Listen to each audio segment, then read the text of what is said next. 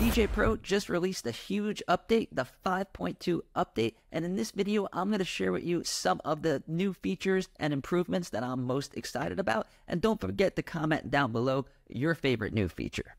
Number one is Djay Pro has added to their huge list of supported DJ controllers and supported DJ mixers, and now the crossfader effects feature can now be mapped into these controllers and mixers, which is really cool. And we also get a brand new controller that was specifically designed with algorithm and famous DJ Laidback Luke, the new highly anticipated Mixtour Pro. And it's really exciting to see new controllers created specifically for Djay Pro and designed by famous DJs that use Djay Pro. It just shows how popular and how advanced Djay Pro is getting in the DJ industry.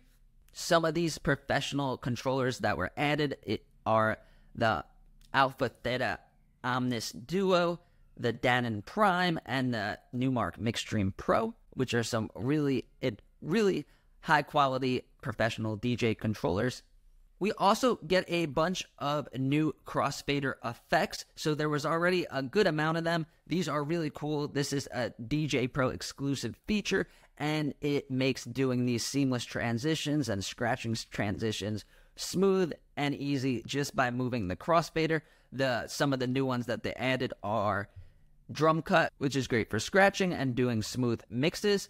Another cool feature is we get a whole new view mode. So when you're using a controller, you could switch to hardware mode. And now in portrait mode, if we flip our iPad, we get a whole new view mode for the phone and the iPad. It looks really cool. It's great for scratching. You get a bigger view of your library. Another really cool feature is you get multi-track waveforms. So with Neural Mix, Djay Pro has one of the best stem separating softwares.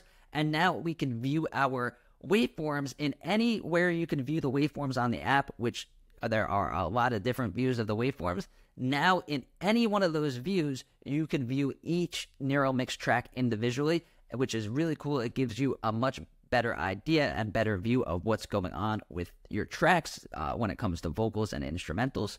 They also improved the DVS feature of the app. DVS is a recent feature to Djay Pro. It allows you to use real turntables and mixers when you're DJing. And now the really cool product called Phase, which you could use vinyl without having to use the arms. It just goes in the middle and it spins. And now this product is compatible with Djay Pro, which makes DJing with turntables and Djay Pro so much more easier and affordable, and I'm really excited about that. Another thing is the recording. Djay Pro makes it really easy to record your mixes. Now they improved what it looks like when you're recording. The middle lights up in red, and it's a really cool feature. And if you guys want to learn more about recording in this amazing app, check out this video over here. Thank you.